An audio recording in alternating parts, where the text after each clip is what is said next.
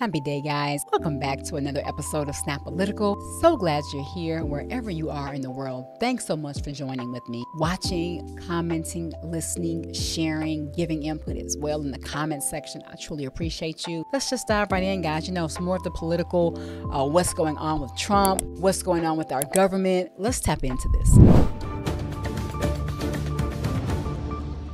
Well, a judge has released the Fulton County Special Grand Jury's full report on interference into the 2020 election in Georgia. The jury heard from dozens of witnesses before recommending charges last December to District Attorney Fani Willis.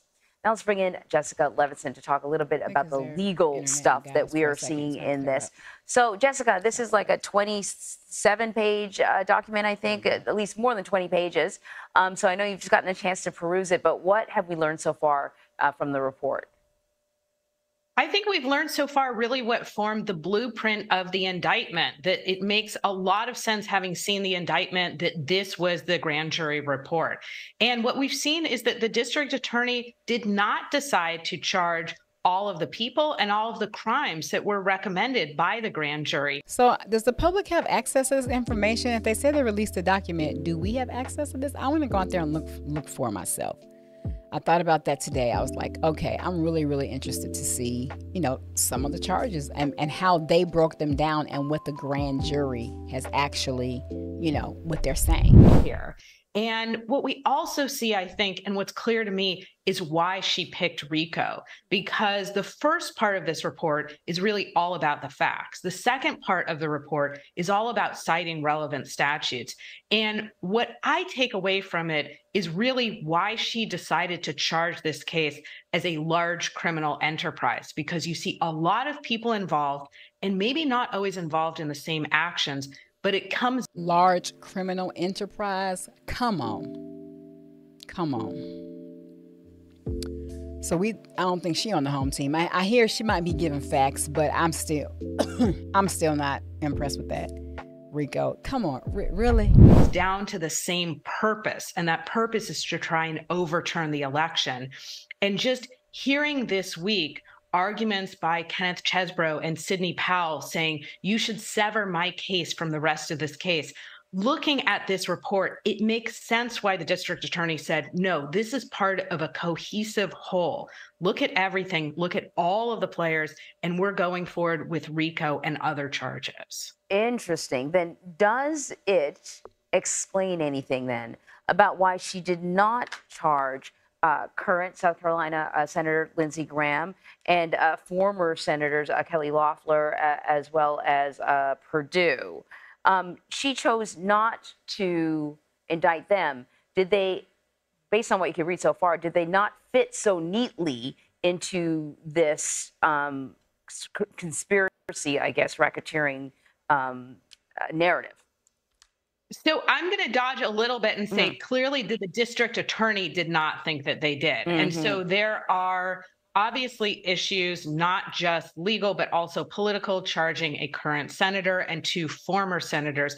But what I also want to caution is, while it is shocking, and I hope it is always shocking to see a grand jury report saying we are recommending charges against a sitting senator and two former senators, what's not surprising is to see a grand jury report more than what a district attorney ultimately moves forward with. So I do want people to know that if you see a grand jury report, and again, none of this is typical, but the fact that the district attorney, in deciding what she could move forward with to prove guilt beyond a reasonable doubt, it's not strange that you would pick portions to move forward. And so with respect to the former senators, I mean, obviously that is damning for them politically, but I think the district attorney, like every district attorney, is looking at what she can really bring, not to a special grand jury or a grand jury, but what she can really bring to a jury in a complicated trial. There were also issues with them potentially, as you mentioned, not being part of the full conspiracy, and other issues dealing with, I suspect, potentially removal that may have made her kind of back away from that. So, and Graham Cates has been fantastic and kind of pulling out little portions of the report for me. And in regards to David Perdue, what the report says is that he repeatedly. Okay, so Based off what they just said, guys, based off what they just said, how are they able to come up with the allegations? I mean, okay, so they have proof, and I know I may be jumping the gun a little bit because she hasn't elaborated a little bit further about the charges, but this is all so outlandish that we already know that Judiciary Committee, has written a letter to call her in because the way she went about this was all wrong. And now she's picked and choose who she's not going to file charges against. So they're going to explain in here, she's kind of just did that as to why they weren't charged with the charges that the others, even though I guess it's a higher level of penalty based off of the people that she named, but still, let's see. What the report says is that he repeatedly communicated with multiple Georgia officials and also officials, I guess, and focused on efforts in Georgia, Arizona, Wisconsin, Michigan, Pennsylvania, and the District of Columbia. But there's an interesting footnote that I think sort of speaks to your answer and my question. There's a footnote that says one of the dissenting jurors voting against recommending seeking indictments of former Senators Perdue and Loeffler on a RICO claim believes that their statements following the November 2020 election, while pandering to their political base, did not give rise to them being guilty of a criminal conspiracy. I'm glad somebody. So sort of the feeling that they were kind of jumping into the conversation because it would help them politically, but not necessarily part of this grand plan.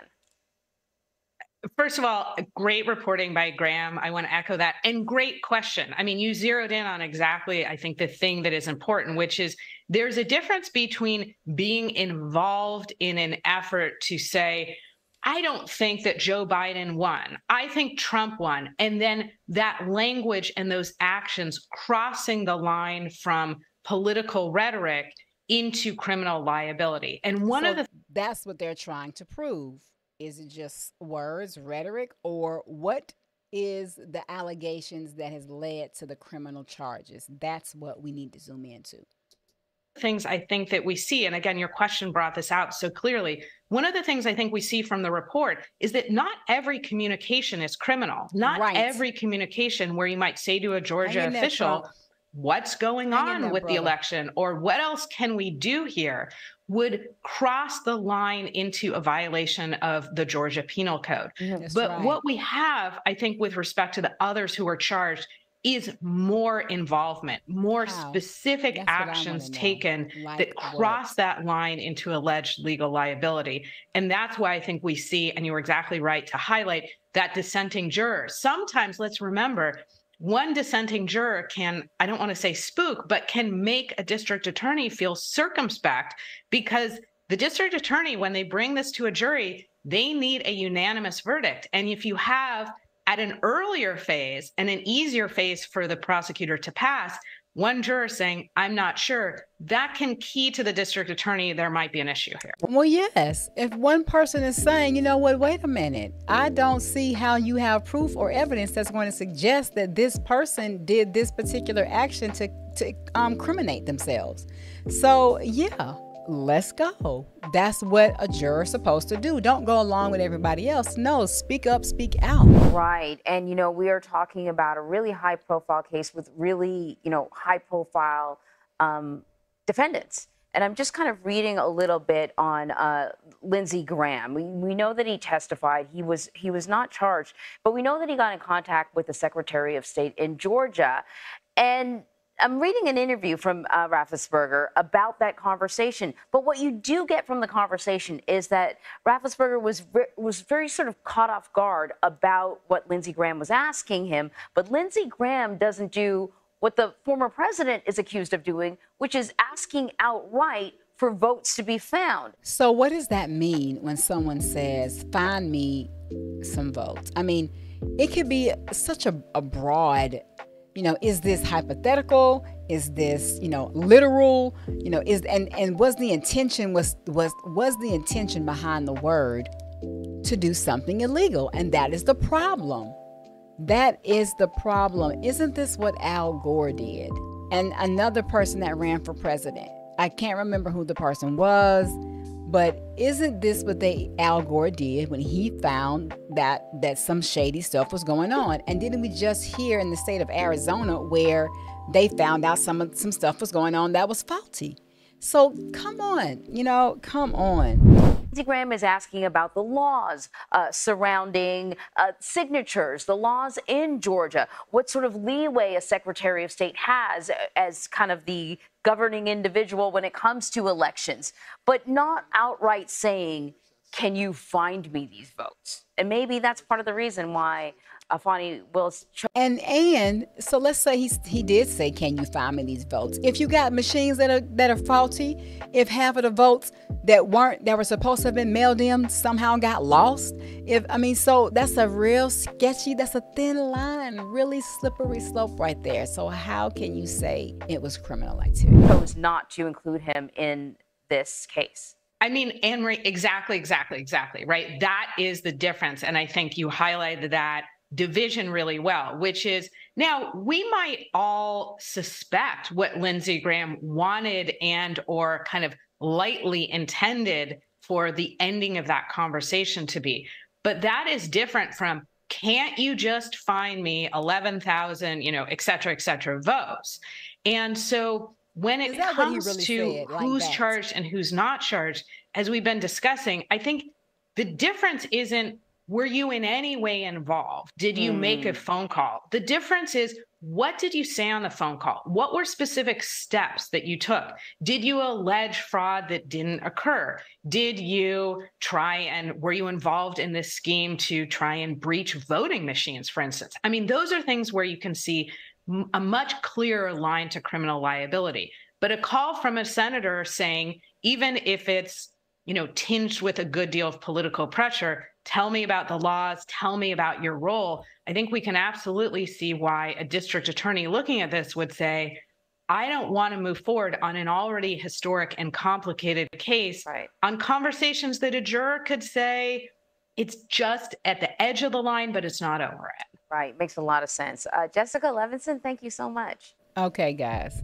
So let's, for a quick second, see who Lindsey Graham is. And this is what I do as I learn, guys. I do the research as I go. I look for the videos. I look, based off what is going on, based off my last, kind of like leaving you guys a trail. So go back and check out some of the videos more recent, starting with why I switched my political party, blah, blah, blah. I mean, go back and check out, this is what I, highlight to you, is for you to do the homework and dig and make your own decisions based off of factual information and not just going along with what they're telling us. Let's go and look this up ourselves. Let's go and look at the paperwork. Let's go and look and see what they're actually saying and listen to some other experts in the field who are not tied to the political parties, either one of them.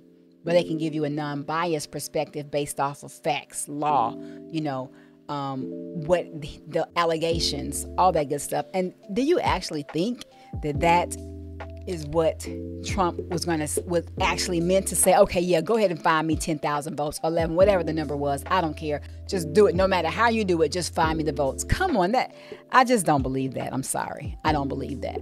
So who is Lindsey Graham? Lindsey Graham is a senator from South Carolina. And let's go down here. It's a little bit more information. You all can find it yourself. Lindsey Graham is an American lawyer and politician serving as a senior United States senator from South Carolina, a seat he has held since 2003, a member of the Republican Party. And also he was chair of the Senate Committee on the Judiciary from 2019 to 2021. So if you want to know more about who he is, you can go ahead and Google him just like I did, who is Lindsey Graham, and go and read about him. But I was like, okay, who is this person? But he wasn't charged because you had a juror to speak out to say that we don't see, or Purdue, and it was one other person they named, we don't see where what they so-called did meets the evidence or the allegations is not adding up. So they don't know this not fitting the agenda here. And I'm glad people aren't just sitting in there going along with what everybody else is saying because they're afraid to speak out. So I wanted to look up, and we did this on Cbow&snappa about what a grand jury is. A grand jury is a group of citizens empowered by law to conduct legal proceedings, investigate potential criminal conduct, and determine whether criminal charges should be brought. A grand jury may subpoena physical evidence or a person to testify. So it's a citizen. These people may or may not have had training in the area. Most likely, I guess they don't. But I don't know how the selection was made and who does what in this situation. But in this case, but I will say that I'm glad that somebody was like, no, we aren't buying it. This is not enough evidence, and they should not be charged. He should not be charged. So, all right, guys, let me know what you think as we continue to go down the rabbit hole, because that's what this is. This is a big, long, deep rabbit hole of uncovering facts, fiction, to get to the bottom of it so we can really see what's going on. Who's telling the truth? What is it really, truly all about? But I think we already know. So thank you so much, guys, for watching. Please keep coming back. I appreciate your support. Subscribe, share the video. Let's get that like button. Let's get the likes up. Enjoy your day, and I'll see you soon.